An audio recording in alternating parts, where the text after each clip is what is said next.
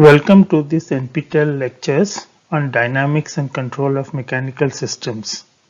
My name is Ashitava Ghoshal and I am a professor in the Department of Mechanical Engineering, Center for Product Design and Manufacturing, and also in the Robert Bosch Center for Cyber Physical Systems, Indian Institute of Science, Bangalore. Till now we have looked at kinematics and dynamics of mechanical systems. From now onwards, we will look at the control of mechanical systems. In these lectures, we will first introduce the topic of control. Then we will look at state space formulation for control of mechanical systems. And in the last lecture, we look at the solution of state equations. So first lecture is on introduction. So till now in kinematics we have looked at position and orientation of a rigid body in 3D space. We have also looked at rigid multi-body systems connected by joints, and we saw that it could be in the form of a serial chain or in a parallel configuration with loops. For parallel configurations, we found that there were holonomic constraints or loop closure equations, and there were also, in some examples, we looked at non-holonomic constraints, which are basically constraints related to the velocities of the rigid body. We also looked at velocity and acceleration of rigid bodies in 3D space.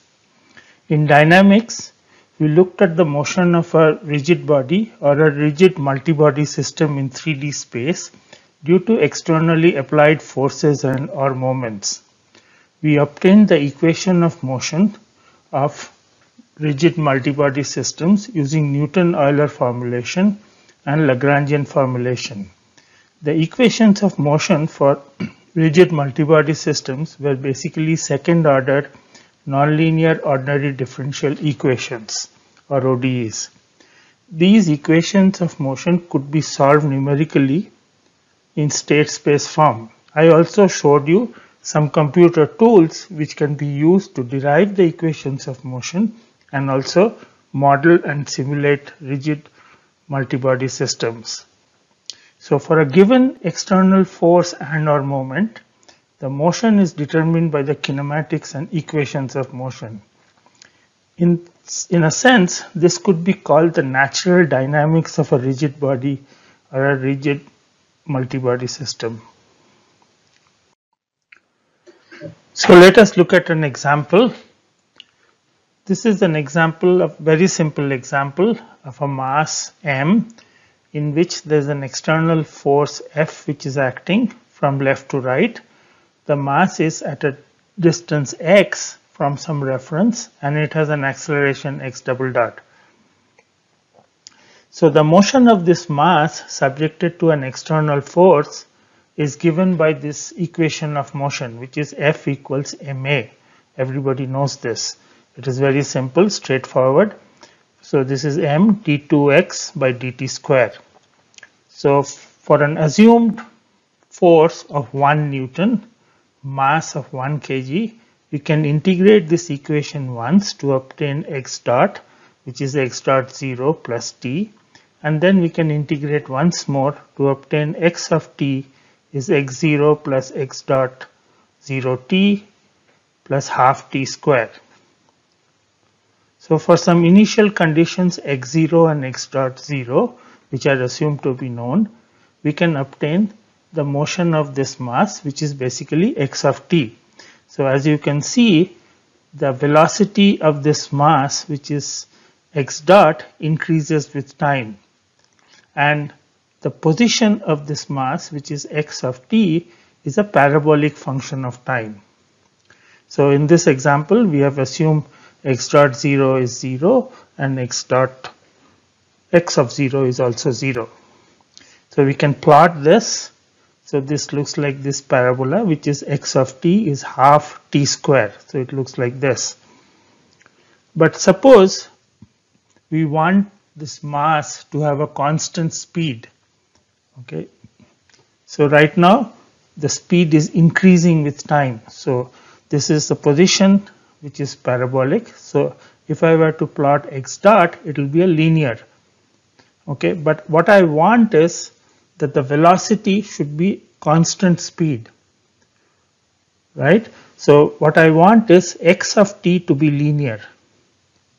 So I want x of t to be linear like this. So is it possible to ensure that this mass has a constant speed? Okay, not a speed which is increasing with time. And this natural dynamics can be altered by a controller. This is what I will show you in the next slide.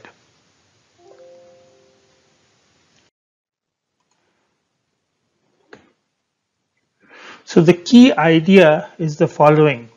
We have a dynamical system, okay, which is given by f of t equals m dv d of velocity with time. Okay, so the input to this dynamical system is this force, which could be a function of time, and the output is the velocity. So what we are going to do is that we will measure this velocity of this mass and feed it back. Okay, so what do we mean by feed it back? We will have some desired velocity. Remember, we want the velocity to be constant. So we measured the velocity and we feed it back, and what this feedback is doing is we will subtract the desired minus the measured, so Vd minus Vt, and then we will multiply this difference by some number, by some constant Kp, and the output of this block is the force. So this is a closed loop control system where a force is acting on the dynamical system. Due to the action of the force, the mass will start to move, and we are going to measure the velocity, and then we will find the difference between the velocity which we measure and what we want, and then we are going to multiply by some constant, and the output of this controller will be the force. So the key idea in control is we measure the motion of the mass m by a sensor, and this could be lots of different types of sensors. It could be an IMU or a GPS. We denote the measured velocity as v. We feed back the measured velocity and compare with the desired velocity, which is Vd of t, and we modify the input force to this mass as Kp into Vd minus v, where Vd is the desired speed. So for a proper choice of Kp, okay, I will show you that this measured velocity will approach Vd. So remember, the natural dynamics was that if I apply a force to this mass, the velocity will continue to increase. The position vector was parabolic. So the derivative of the position vector was something like c into t, or some constant into time. So it would increase with time. But what we want is that the velocity which we want this mass to have should be constant. So v of d will be a constant number. So for this Kp equal to 1, remember there is a block here which is Kp. We will go over this much later in more detail. This is sometimes called as the proportional constant.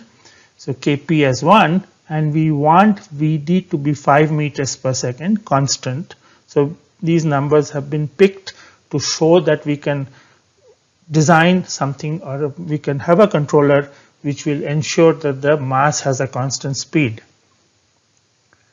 Okay, and then we can plot this v as a function of time. So again, we will come to later how we can plot the output as a function of time for a closed loop system like this, or a feedback system like this. But let's for the moment assume that we can simulate this system and we can find what is v as a function of time. Okay, so we can plot this. So this is x dot or v, and what you can see is that actual velocity will slowly increase and approach this desired velocity, which is 5 meters per second.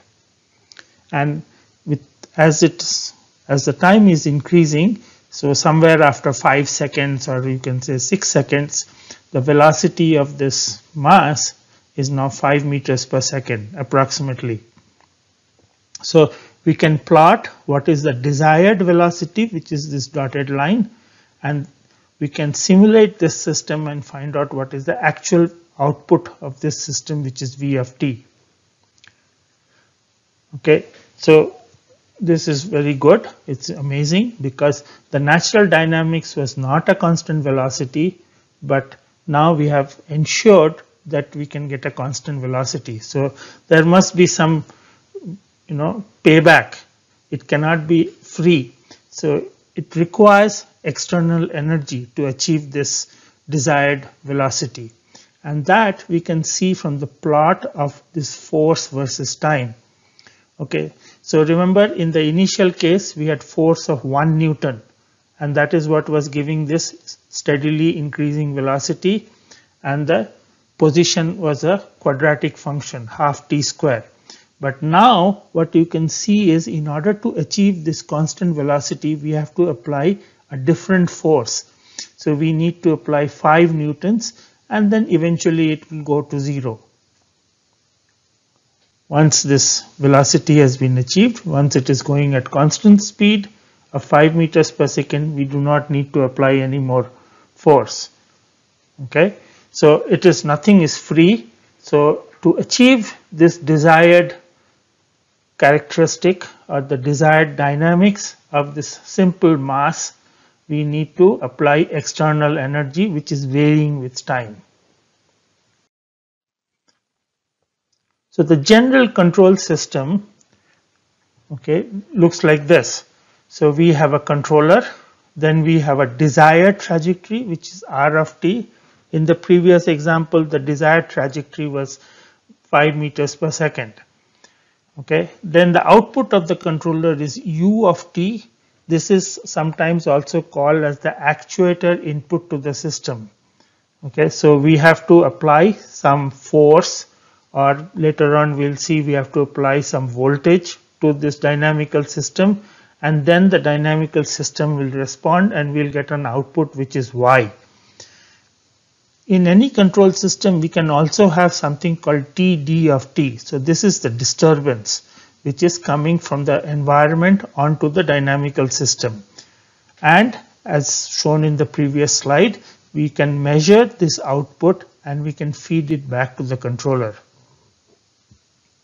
So this r of t is sometimes also called as the reference input, or it is the desired trajectory. The output or the actual trajectory of the system is denoted by y of t, and we need to measure this output and using a sensor. So we have to sense this output, we have to measure it, and then we have to feed it back into the controller. So the controller inputs are the desired trajectory or the reference input, the feedback which is y of t, okay, and the output of the controller is u of t, which is typically like some kind of a force or voltage which will go into the actuator of the dynamical system. So this dynamical system is also sometimes called as a plant. So we have a controller, we have measurements, we have disturbance, and this is called the plant. So as I said, Td of t denotes a disturbance to the plant. So the goal of control is to ensure that the dynamical system follows a desired trajectory. So as an example, I showed you a mass in which a force is being applied will follow some trajectory which is the parabolic. Okay? X of t is parabolic. But we want to ensure that the dynamical system follows a desired trajectory, more so in spite of this external disturbance T of d. So even if there is an external disturbance, I would still like the output y of t to be close to the desired r of t. And secondly, we would also like this system to follow a desired trajectory in spite of internal parameter change. We will come and see later what do we mean by internal parameter changes. Sometimes a control system is also used to stabilize an unstable system. So we will formally define what is a stable and unstable system, but for the moment intuitively we know what is an unstable system. So if you give a small perturbation to the system, the position or the configuration of the system changes too much. That is called as an unstable system. However, if you give a small perturbation and it comes back to the place where you gave the perturbation, that is called as a stable system intuitively. But we will formally define what is stable and unstable and so on systems later. Sometimes the goal of control is to also improve the performance of a system. So I could have a system where I want this constant speed of 5 meters per second, but I am only getting 4.5 meters per second all the time. I am not able to achieve exactly 5 meters per second or closer to 5 meters per second. So I can design a controller, and we will see again all these things later, which will improve the performance of the system. So basically the error between what you measure and what you want can be decreased by control. So let's look at an example in much more detail about all these various concepts of and the goals of control. So we will take this example of a single link which is actuated by a DC motor. So this is a very, very standard example.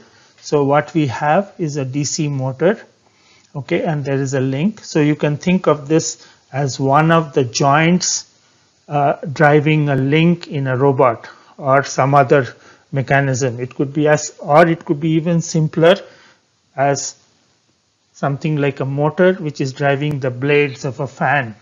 Okay, so we have this motor, it is applying some torque Tm, and then the output shaft of the motor starts rotating, and we will denote the rotation of the motor shaft by theta m. M stands for motor, and then this motor is typically connected to the link by means of gearboxes. Okay, so we normally never ever connect a motor directly to the output shaft of the output shaft to the link. So if you have a gearbox, we will assume that there is a pair of gears. It need not be in a single stage, but we will assume that it is in a single stage as far as this modeling and analysis is concerned. So there is some N1 teeth at the input and there is an N2 teeth at the output, and the output also shaft rotates by theta L. Okay, we will also assume that in the input shaft there is some friction Fm, and the rotational inertia of this input shaft is Jm. Similarly, the output shaft has an inertia of Jl, and there are some friction at these bearings and various other places, or maybe even in the gears, of Fl. Okay, and one more final symbol which is TL. So we could have some torque which is acting on this link, which is denoted by TL. So with these symbols, now we are ready to model this system. So the purpose is I will like to model this system, then analyze this system, and then eventually show how we can control the motion of this link, and we can show all the nice features of control, how the control can achieve a desired trajectory in spite of internal parameter changes, in spite of external disturbances and various other things. Okay, so as I said, this is a single link driven by a DC motor through a gearbox, and this is a very nice reason why we need a gearbox. So typical rated speed of a DC motor is maybe, let's say, 2000 RPM. Okay, we need about only 60 RPM. Okay, why do we need 60 RPM? So 60 RPM is something like 1 rotation per second. Okay, whereas 2000 RPM is much higher. So if you connect a link of a motor which is, let's say, 1 meter, so then if you have 2000 RPM, you can compute the speed at the tip of this link. It will be very high. But typically in a robot or something like that, we want this tip speed to be, let's say, 1 or a few meters per second. So we cannot connect a 2000 RPM motor to a link. So 2000 RPM is, say, 30 rotations per second, right? And 30 rotation means 30 into 2 pi. So that is something like 30 into 6. Let's assume pi is 3. So that is 180 radians per second. Okay, and if it is 1 meter, okay, long, so then it is 180 radian into 1, which is 180 meters per second. The tip speed will be that. Whereas we need much smaller.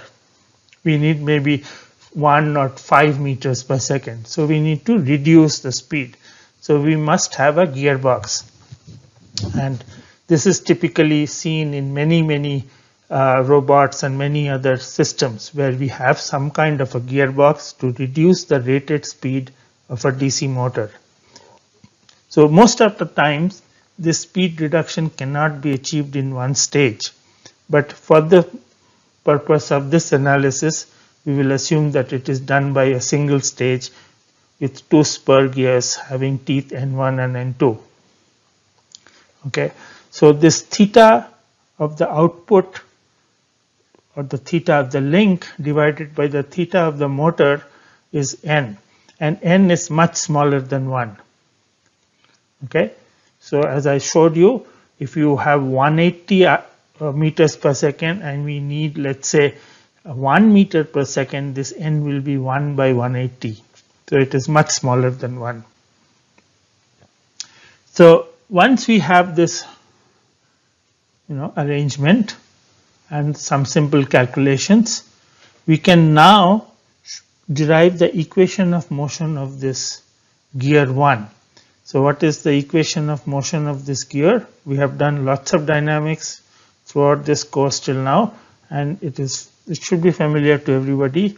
It will be like Jm into theta m double dot. So this is like I into alpha, plus some Fm into theta m dot. So this is like friction. And then T1 is the torque which is acting between these two gear teeth. So this is like a reaction torque. Okay. And this T1 is the torque which is acting on this part from this part at where the teeth are meshing. And this will be equal to the torque which is supplied by the motor. Okay, so Jm, Fm, Tm are the inertia of the motor, viscous friction at the motor shaft, and torque output of the motor. So T1 denotes the torque acting on gear 1 from gear 2. So gear 1 and gear 2. Okay, and the link. So this is like the reaction torque. We can also find the equation of motion of this link plus gear 2. So it is again very simple. It is some JL into theta L double dot. So this is like JL is the inertia of this output shaft. Theta L double dot is the angular acceleration of the output shaft, plus FL theta L dot. This will be equal to T2 plus TL. And what is T2? T2 denotes the reaction torque which is acting on this part from this first gear. Okay, so it is T2 denotes the torque transmitted to gear 2 by gear 1. And TL, as I had mentioned, it could be some external disturbance torque which is acting on this link. So we have these two equations. We have one which is relating the gearbox. So this entire system has 1 degree of freedom, right?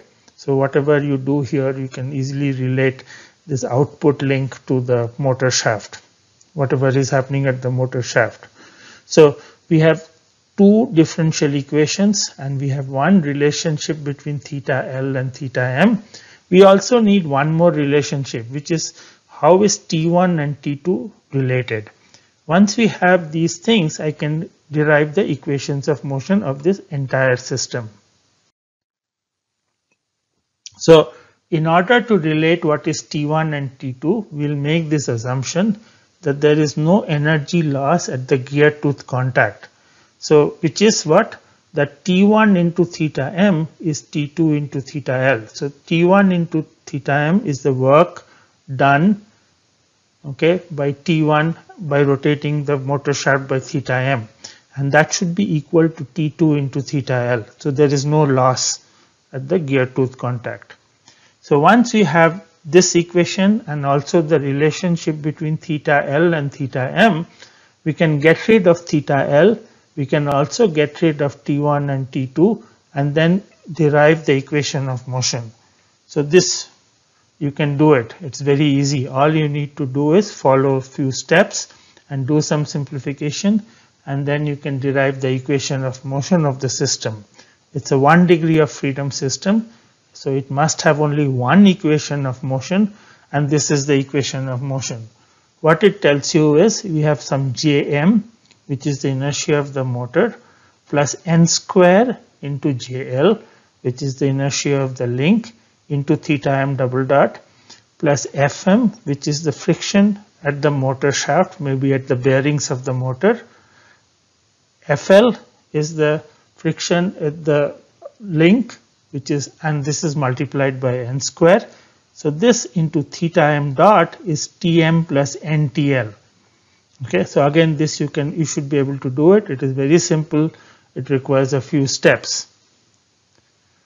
So what are some of the observations? N is small. Remember, n is like 1 by 100 roughly, or even smaller.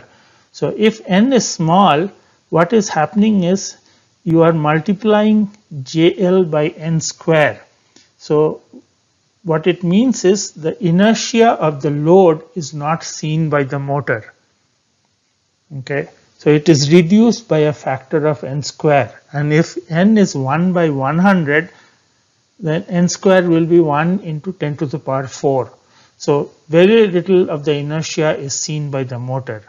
Likewise, the effect of the external disturbance TL is also reduced by a factor of n. So the motor does not see what is the external disturbance which is coming on the link as it is rotating. We can also find out a model of the motor. Okay, so this is a very standard well-known model of a DC servo motor. Basically what we have is a coil, which is typically the stator, and then we have a rotor, which is normally a permanent magnet. Okay, so the stator can be modeled by a resistance Ra. We can also have some kind of an inductor or inductance La. Okay, there is a voltage which is being applied, and then once you apply the voltage, the motor shaft starts rotating with theta m dot. So that is the speed of the motor shaft. So most of the time nowadays, the rotor is a permanent magnet, a rare earth material which has very high magnetic properties, and then this stationary armature has coils which have resistance Ra and La. So this is a typical model of a permanent magnet DC servo motor. When you apply a voltage to this stator, there is a current which starts flowing in this circuit, and we can denote this current by IA. So basically this is the armature current. The torque generated by this motor when a current is flowing in the stator is proportional to the current. So Tm is Kt times Ia. So Kt is constant. There is also a back EMF which is generated when the rotor starts rotating at some speed theta m dot. and the voltage, which is the back EMF, is kg times theta m dot. Okay, and this kt and kg, these are called the torque and back EMF constants, and these are typically available when you buy a motor. It comes with the motor specifications. The dynamics of the motor can be written, the electrical part can be written as the voltage drop across the resistance plus the voltage drop across the inductance plus the voltage drop due to the back EMF will be equal to the applied voltage, which is what is written here. So it is LA into IA dot. The voltage drop across the inductor is proportional to the rate of change of the current with time. And this is the voltage drop across the resistance, very well known, I into R. And this is the voltage drop due to the back EMF. And this is equal to voltage applied. So for small DC servo motors, LA is small and we can drop this term. Okay. And hence we can write, remember the right hand side was torque.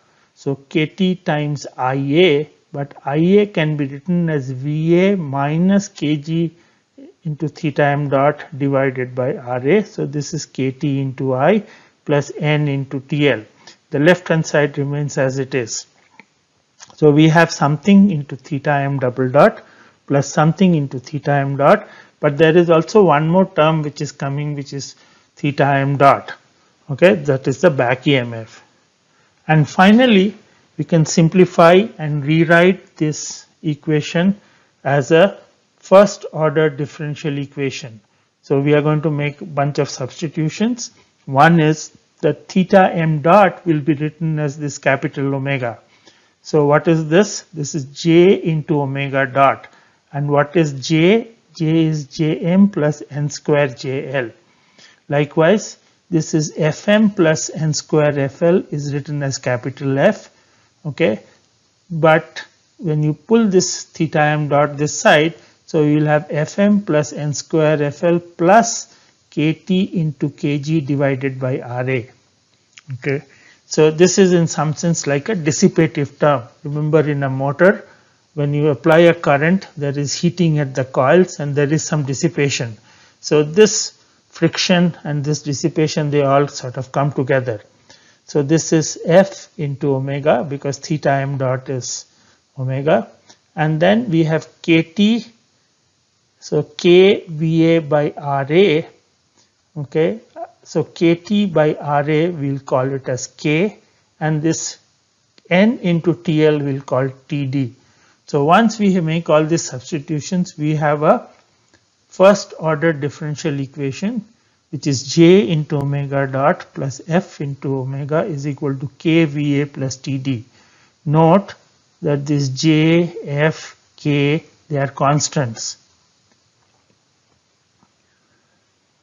So this equation here with all these substitutions describes the mechatronic behavior of a single link robot or a single link being driven by a DC servo motor. Okay. So the dynamics in terms of angular velocity. So this is the differential equation. It's an ODE which is written in terms of the angular velocity of the motor. Okay. So remember, omega is theta m dot, and it also includes the effect of the back EMF. It also includes the effect of friction and inertia. So what you can see from this equation is that this link will rotate if I apply a voltage. The link will also rotate if there is no voltage but there is a disturbance torque. So you can think of this link as one of the blades of a fan. So one way this fan blade will rotate is if you switch on the switch. Okay, if you apply some current, if you apply some voltage. The other way is there is no voltage being applied, but I can hit the blade with some other stick or something, and then again it will start rotating. So in this expression, it tells you that there are two possible inputs. Okay, one is the voltage and one is the external disturbance torque, and the output is omega. So how do we analyze this ODE? So in control theory, one very well-known or standard way is using Laplace transform. So what is a Laplace transform? It basically converts an ordinary differential equation into an algebraic equation in S. Okay, so where S is known as the Laplace variables. Okay, so what is the Laplace transform of f of t, some function which is in time domain t? It is called f of s, and it is defined as f of s is 0 to infinity f of t e to the power minus st dt. So I am assuming that you are familiar with this Laplace transform, how to go from time domain or f of t to f of s. Okay, nevertheless, here are some very simple results which we will use. Okay, for Laplace transform, please go and review and revise Laplace transform from some basic mathematics course which you must have done. So one of the important results is that if you have s into f of s and you do s tends to infinity, this will give you f of 0. This is also called the initial value theorem. Likewise, if you have s into f of s and you have s tending to 0, so s tending to 0 is same as t tending to infinity. So we have limit of t tends to infinity f of t. This is also called the final value theorem. Another very useful result in Laplace transforms is that if you differentiate a function m times, so f to the power mt means you are going to differentiate this f of t m times. Okay, so if you differentiate it m times, after doing this Laplace transform, you will get this thing which is s to the power m f of s minus s to the power m minus 1 f of 0, then s to the power m minus 2 f dot of 0, and so on, minus f to the power m minus 1 0. So f to the power m minus 1 is the m minus 1th derivative of this function, and 0 means the initial value of that m minus 1th derivative. So this is the way to differentiate as many times as you want a function of time, and you will get this form. Okay, the Laplace transform is s to the power m f of s plus all these terms which depends on what is the initial conditions. Okay, at t equals 0, what is the first derivative, what is the second derivative, and so on. We can also integrate a function f of psi d psi, and that is given by 1 by s f of s plus some f dot of t dt divided by s evaluated at t equals 0. Okay, so these two functions are very useful. One is that suppose I want to take the derivative of f of t, it is s f of s. Okay, if I want to integrate a function once, I'll get 1 by s f of s. A few common Laplace and inverse Laplace transforms are following. One is if f of s is 1, then f of t is the Dirac delta function, delta of t. If f of s is 1 over s, f of t is 1. Okay, if f of s is 1 over s square, f of t is t. And if f of s is a divided by s square plus a square, f of t is sine at. And if f of s is s divided by s square plus w square, it is cos, so this should be a, so this is cos at. Okay, so we can also obtain the inverse Laplace transform for something like s plus a divided by s plus a whole square plus b square. So then you'll get e to the power minus at cos bt. And if you have a square plus b square divided by s into s plus a whole square plus b square, you will get 1 minus e to the power minus at cos bt plus a by b sin bt. Okay, so these are some very standard forms of Laplace transform. And what is the inverse Laplace transform? Okay, so please go back and revise if you want to.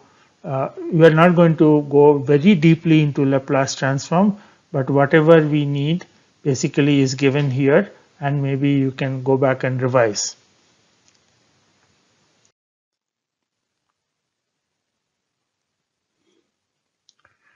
So what do we do with Laplace transforms?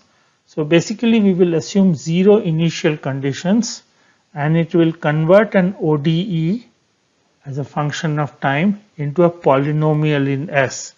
Okay, so for example, the ODE in this equation j omega dot plus f omega is kVA plus TD.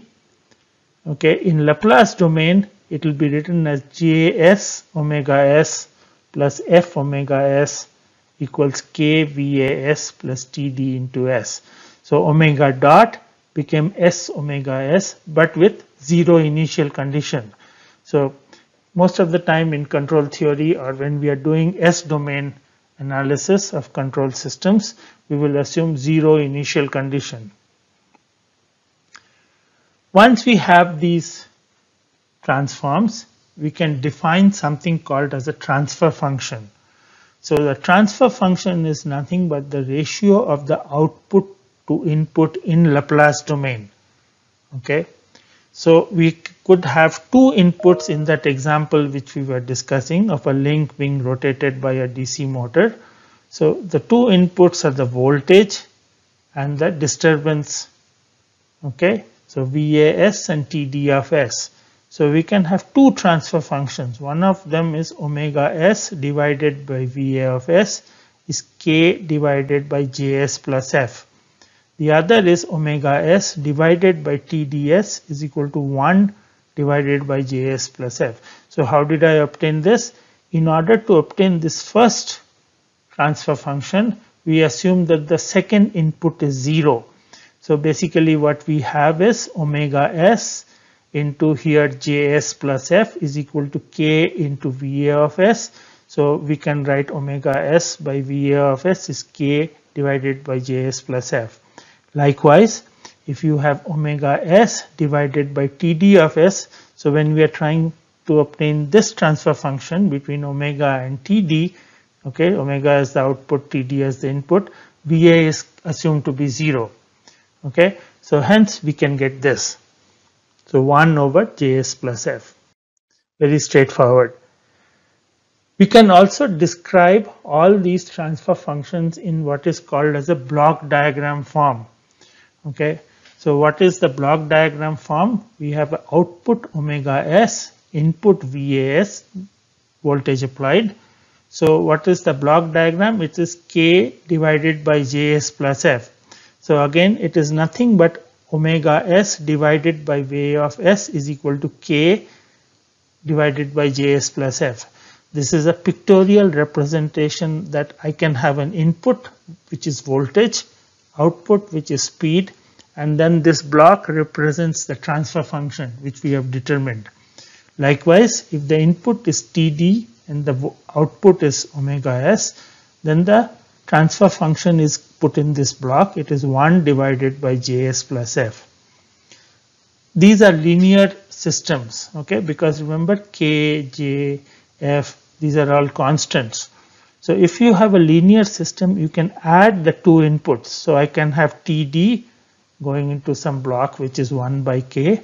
We can also have voltage which is coming in. Then we sum these two and then we send it together as inputs to this block, which is the transfer function, which is K divided by Js plus F, and this is omega s.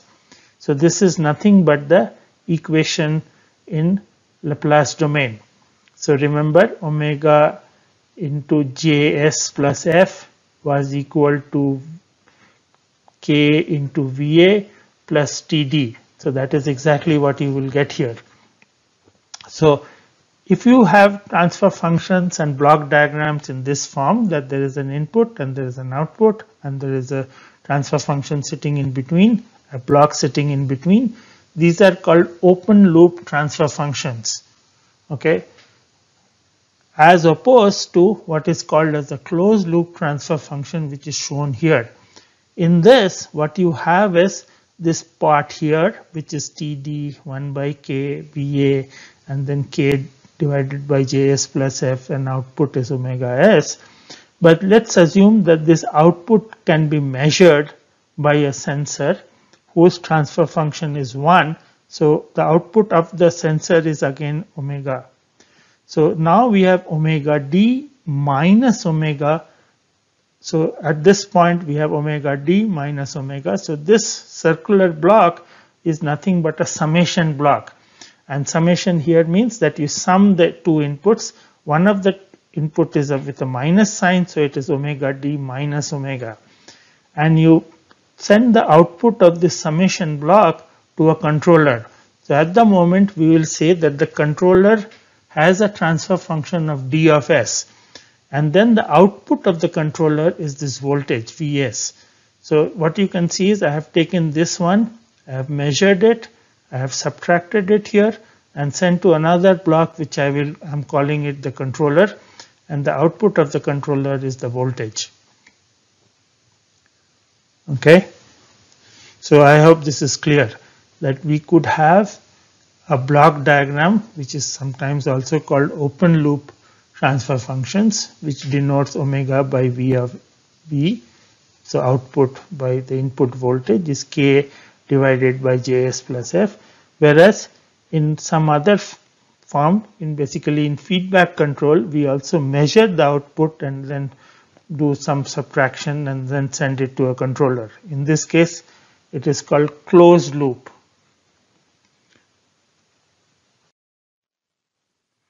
So let us continue.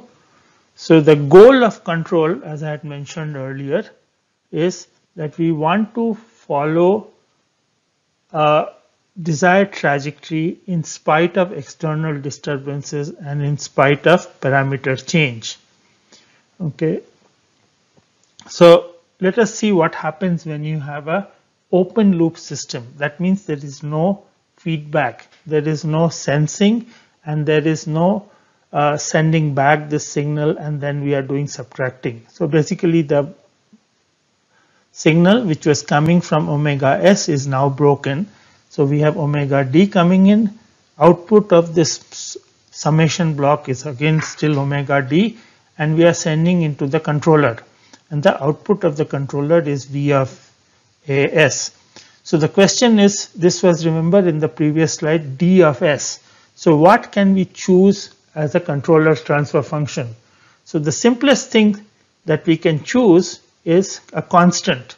Okay, so we can use this d of s as a constant because nothing can be simpler than that. So in the case of the closed loop system, again we have measurement of omega and then we subtract this voltage, which the output of this is V of s, is nothing but Kp times omega d minus omega s. Okay, so omega d is the desired and this is the measurement. So notice in both of these I have removed the disturbance. So for the moment we will assume that the disturbance is 0. Okay, so we will do some simple analysis is to show that the control system will function right now in spite of internal parameter change. That is what we will look at first. We will also look at whether we can follow a desired trajectory with even if you have external disturbances. So as I said, in the controller transfer function block, we will start with a very simple controller, simplest possible controller, which is that the transfer function of that is a constant. There are two more things which I wanted to mention here, that in steady state, this dynamical system, basically steady state means what? T tends to infinity or S tends to 0. So what is the transfer function of this dynamical system as T tends to infinity? It is nothing but K by F. Okay, so and we are going to denote this K by F as K0. Okay, so this is an example of a controller without feedback. This is a controller with feedback. This is the closed loop system. This is the open loop system. And we will use this symbol K0 to find what is the transfer function of this plant as t tends to infinity or s tends to 0. So one more assumption or one more way of looking at this, that I can choose this controller gain whatever I want. Okay, so this is like an experiment, a thought experiment. However, there is a condition that you can choose Kp as whatever you want, but once you have chosen it, you cannot change it. Okay, so Kp, in some factory, you do whatever tests you want, you do all trials, and you say, okay, I am going to choose Kp as 5 or 3.261. Okay, but once you have fixed that Kp, this constant, you cannot change it anymore. Then you will ship this controller to various places and see how it works. So that is the experiment which you want to do. So let's see what happens when you have open loop and no feedback. So when you have open loop and no feedback, you have omega d which is coming in. There is no feedback. So the output of the summation block is still omega d. This is Kp, and there is the output of this controller is voltage, and we get this. Okay. So again, with Td equal to 0 and in steady state, which means t tends to infinity or s tends to 0. So what is omega s as s tends to 0? It is K divided by Js plus F into the voltage. Okay, which is coming in. So what does this mean? As s tends to 0, this capital omega will be K by F into voltage. And what is this voltage applied? That is Kp into omega d. So what we have is K by F into Va, which is same as, remember, K by F we are going to denote by K0. So then we have K0 Kp into omega d. So the output omega in steady state, that means as t tends to infinity, is given by K0 Kp omega d. So what do you think is the best possible choice of Kp? Okay, so clearly it is 1 over K0. Remember, we are allowed to do as many experiments as you want. We are allowed to find out what is K, F, J, everything, and then we find out that this K0, which is K by F, is some number. So I can go and tune this controller, or I can set the value of Kp in the controller to 1 over K0.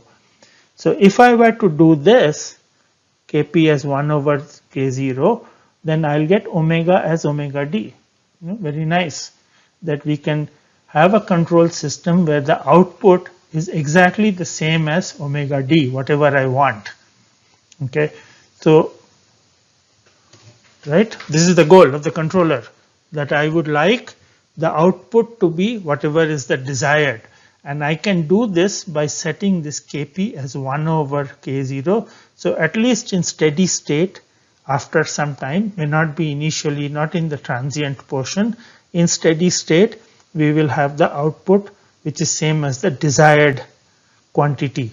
Whatever is the desired speed, I will get the output as the desired speed.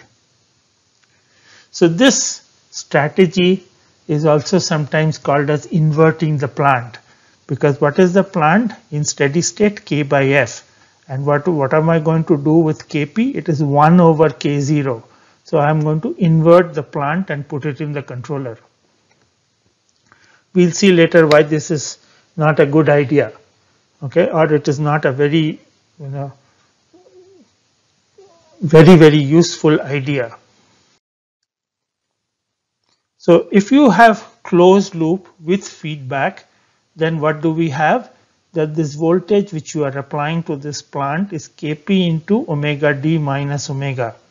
So again, in steady state, we are going to assume that as s tends to 0, the plant is K by F, which is K0. Okay, so now for closed loop, this voltage is Kp into omega d minus omega. Okay, so we can see it is written here.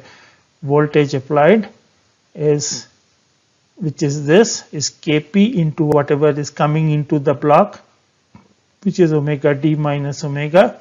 So hence, in the limit s tends to 0, the output omega s is K divided by Js plus F, okay, into V of S. So K into Kp plus Js plus F plus KKP. So you can work this out. You can see that voltage is given by Kp into omega d minus omega. You put that in the left hand side and then you simplify and then you obtain omega s. So basically some part of will come here, and then eventually what you can see is you will get omega is K0 Kp into 1 plus K0 Kp into omega d. Okay. So when s tends to 0, this part will go away. Okay, then you divide numerator and denominator by f. So you'll have 1 plus K0 Kp, and on the top we have K0 Kp. Okay. So the best possible choice now is that K0 Kp is much greater than 1. So suppose K0 Kp is 100. So I will choose K0 Kp as, so if I have numerator as 100, then 100 divided by 101 is very close to 1. Okay, so I would choose Kp such that K0 Kp is much greater than 1, right? So K0 is fixed. So K0 is, let's say, 5. So then I will choose Kp as, let's say, 100. So then what do I have here? So this is 500 divided by 501, which is very close to 1. So omega, which is the output here, will be approximately same as omega d. So it looks like that we are not doing so well. Why? Because in the open loop, omega was equal to omega d exactly, because I chose Kp as 1 over K0. Okay. Whereas in the closed loop, whatever you do, this will be something divided by 1 plus something. So it will be very close if this K0 Kp is very large, much larger than 1, but it will never be exactly equal to 1. Okay. So in closed loop, we have omega which is approximately equal to omega d. And this is the best that we can do. So in a feedback control system with sensing and then this controller which has Kp, so I can at best choose K0 Kp much greater than 1, and hence the output omega will be approximately equal to omega d. So this kind of strategy in feedback, this is sometimes called as a high gain controller. So I'm going to choose Kp, a large number, such that K0 Kp is much greater than 1. So let us continue. Let's see what we can achieve by doing this feedback. Okay. So first thing is, let us consider the open loop system, and remember we have chosen Kp as 1 over K0. Okay. So in the open loop system controller without feedback, I have a desired omega, desired speed. This Kp is 1 over K0, and then the output is the voltage which I am sending to the dynamical system, and we have this speed which is the output of the link. So let us assume that this K0, which was, what was K0? K by F. So let's assume that this K0 somehow changes to K0 plus delta K0. Is that feasible? Yes, because remember this friction has Ra, which is the resistance in the coil. It has the friction in the bearings. So you could do all your simulations and studies and other things in one place, and you send it to the deserts, which is very high temperature. In that case, the resistance will change, the friction will change. So this K by F can change. Okay, and let's assume that this K0 changes to K0 plus delta K0. So if you have an open loop system in the steady state where S tends to 0, then the output will change to omega plus delta omega, and that will be given by K0 plus delta K0 into Kp into omega d. Okay, so your K by F has changed from K0 to delta K0, and remember omega was K0 into Kp into omega d. So now there will be an omega plus delta omega, which is K0 plus delta K0 into Kp into omega d. So since Kp is set to 1 by K0, this delta omega will be delta K0 divided by K0 into omega d. Remember, we were doing this thought experiment that I can choose K0 whatever I want, but once I choose it, I cannot change it. So that is like a factory setting. So I have done lots of experiments and I had chosen Kp as 1 by K0, but then I send it to somewhere else, this system, this rotating link, where the resistance of the coil or the friction has changed and K0 is changed. So then the output change, which is delta omega, is same as delta K0 by K0. Okay, so if my system changes by 5%, my output will change by 5%. Okay. Let's now consider what happens when you have feedback. Okay, when you have feedback, then the voltage which you are applying is Kp into omega d minus omega. Okay, so for closed loop, we have K0 Kp much greater than 1. That is the way we chose it. Okay, so now when you have an X% change in K0, you can show that you will get 1 divided by 1 plus K0 Kp into X% change in omega prime. Okay, where omega prime is delta omega prime by omega prime is 1 divided by 1 plus K0 Kp into delta K0 by K0. Okay, this is what you will get. So what is the moral of the story? That if I have a feedback and I have chosen K0 Kp as, let's say, 100, much greater than 1. So then an X% change in delta K0 by K0 will be X divided by 101% change, okay, in the output speed.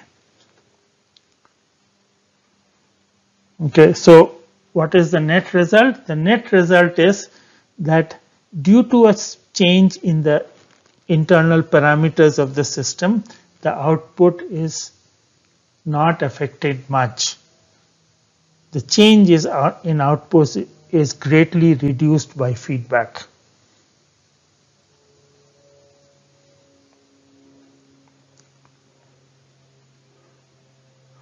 Okay, and this means, there's a term in control theory, it means it is giving you robustness, in the sense that small changes in the internal parameters, small changes in K0 does not change the output too much.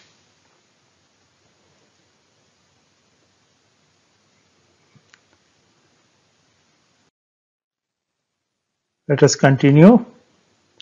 If Tt were not to be 0, suppose we had some external disturbance, then again in the steady state you can show that this omega will be K0 into some controller gain. I'm intentionally using Kc here, not Kp, into omega d, plus K0 into Td by K. So this you can derive. Okay. So if you have K0 into Kc as 1, okay, which is the open loop system, then omega will be omega d, but then you will have this additional term which is K0 into Td by K. So whatever change or whatever is the disturbance Td will be reflected directly in the output. Okay, so if Td were 0, then your omega is same as omega d, but if Td is some small changes in the speed, some disturbance, it will show up in the omega because it is omega d plus something into Td. Okay.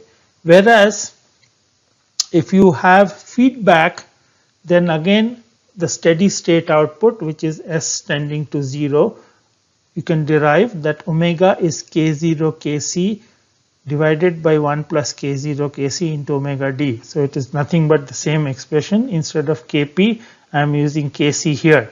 But the term which is coming from the disturbance is K0 into 1 plus K0 Kc divide into Td by K. Okay, so K again was coming from the motor.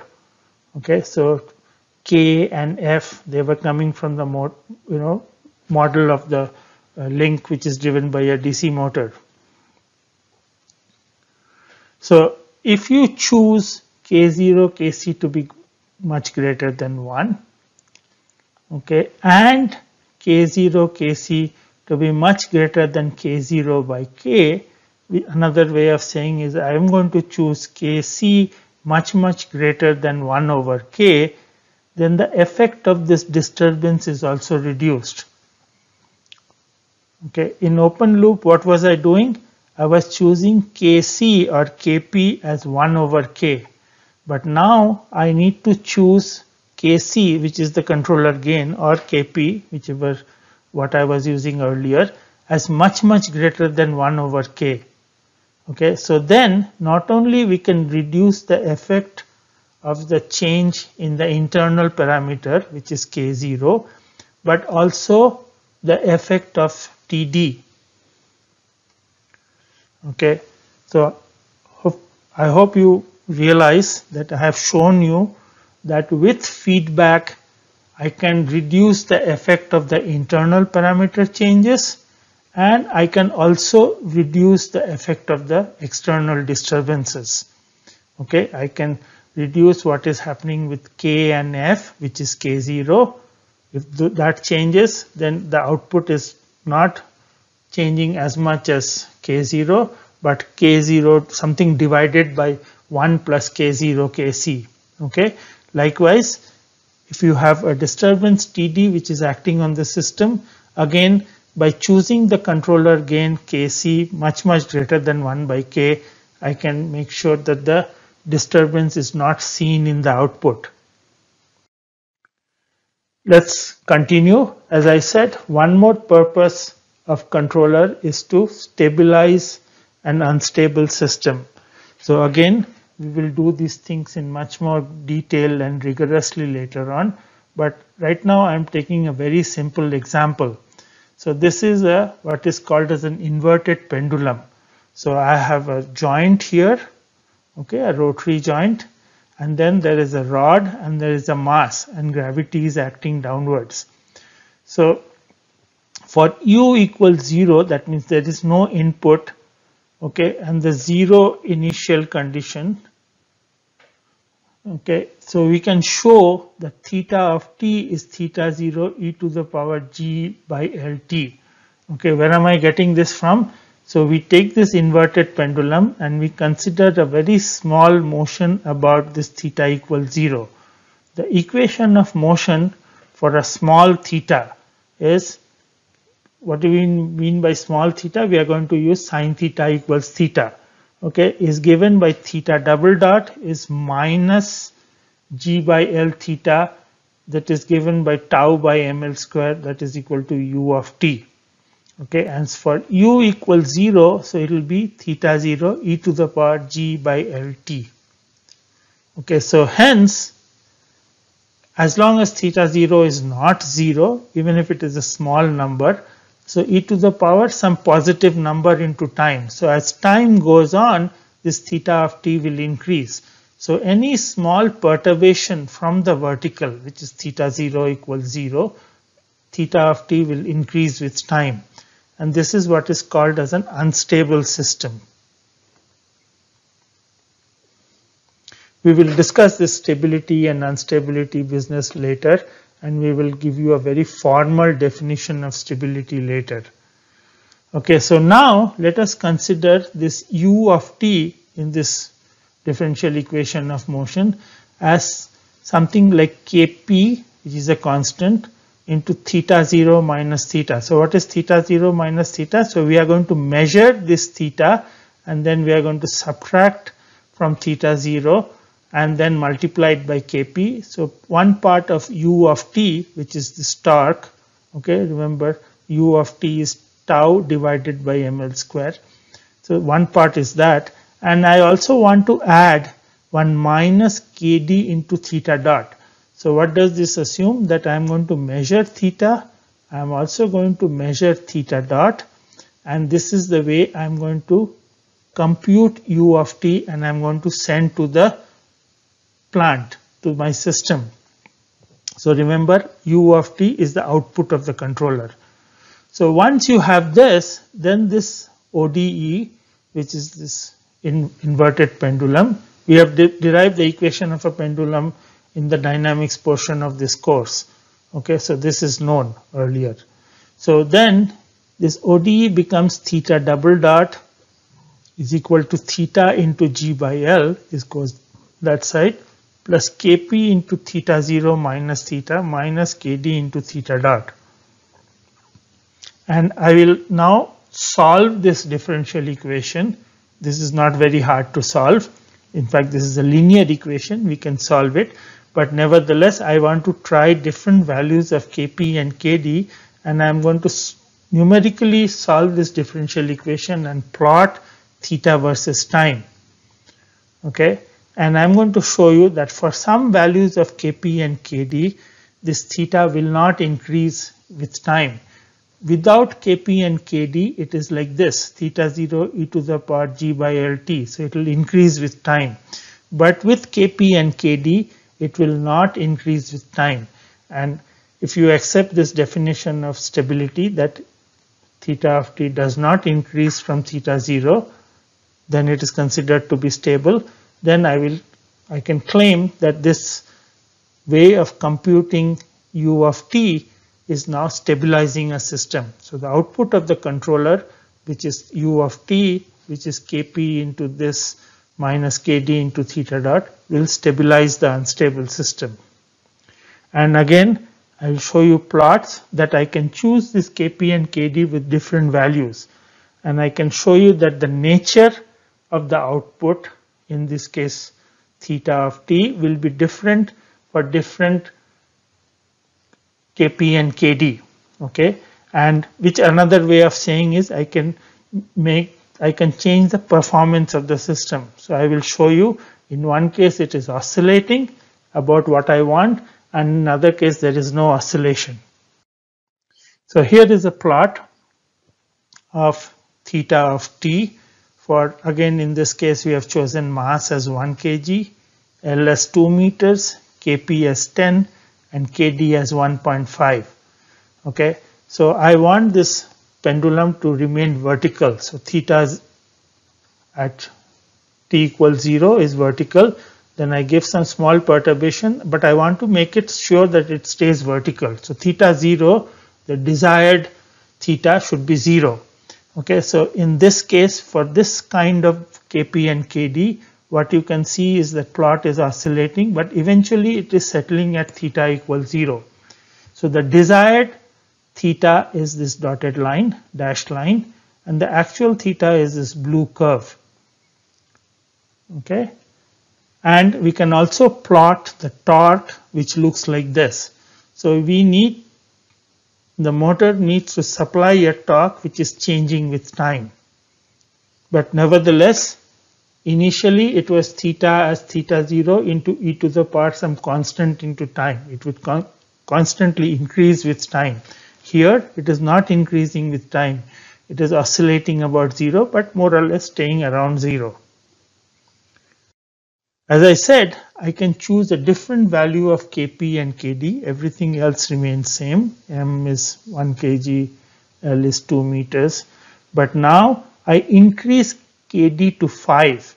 Okay, and in that case, I wanted theta 0 to be 0. And here, as you can see, there is no oscillation. Within a very short time of about maybe 4 or 5 seconds, it will settle at theta equals 0. And the torque also profile looks different. So what have I done? In the controller, I have changed this Kp and Kd. Okay, initially it was 10 and 1.5, now it is 10 and 5. And by changing this controller gains, we will see later, this is called as the proportional gain and this is called as the derivative gain. That is what P and D sort of stands for. By changing these gains, I can make the system behave very differently. It is no longer the natural dynamics of the system. The natural dynamics of an inverted pendulum is that I give a small perturbation, it will fall and it will start oscillating here and it will go oscillate all over the place. Whereas here, by using this controller, which is basically I am giving some torque which is related to the measurement of theta and theta dot, I can ensure that the pendulum is staying vertically all the time after some short time. Initially there might be some transients, or initially if the Kd is smaller, it will oscillate, but it should stay at theta equals 0. So in summary, the natural dynamics of a dynamical system is determined by the equations of motion. F equals ma. So if I tell you what is F, I can at least conceptually find out what is A, and then I can integrate A to find velocity, and I can integrate again to find the position. I can plot position as a function of time. So same thing if it is rotating. If you have torque equals I alpha plus omega cross I omega, if I give you the torque, I can, and if I know the inertia, I can find omega, and from that omega I can find the theta or some rotation angle. The natural dynamics can be changed by use of feedback control. I have shown you two examples, one which is a mass which is being pushed and one which is this inverted pendulum. In both cases, the first I can change the natural dynamics. In the first case, the position would increase quadratically, like in the form of a parabola, but I wanted the velocity to be constant, not increasing with time, and I could do that. Similarly, with the case of this inverted pendulum, I can make it stand vertically. The goal of control is to obtain a desired performance of a dynamical system in spite of changes in internal parameters, in spite of external disturbances. Okay, and this I have shown you that it is possible to do so. Okay, and feedback control helps in both of these. That the effect of feedback is to reduce the effect of the changes in the internal parameters and to reduce the effect of the external disturbances. In controls, we need to have sensors. We need to measure the output and then feed it back. The feedback control with high controller gain can achieve the goal of control. So it can be robust to internal parameter change and external disturbance. I showed you that. And feedback can also be used to stabilize an unstable system, and I can use feedback to change the performance of a system.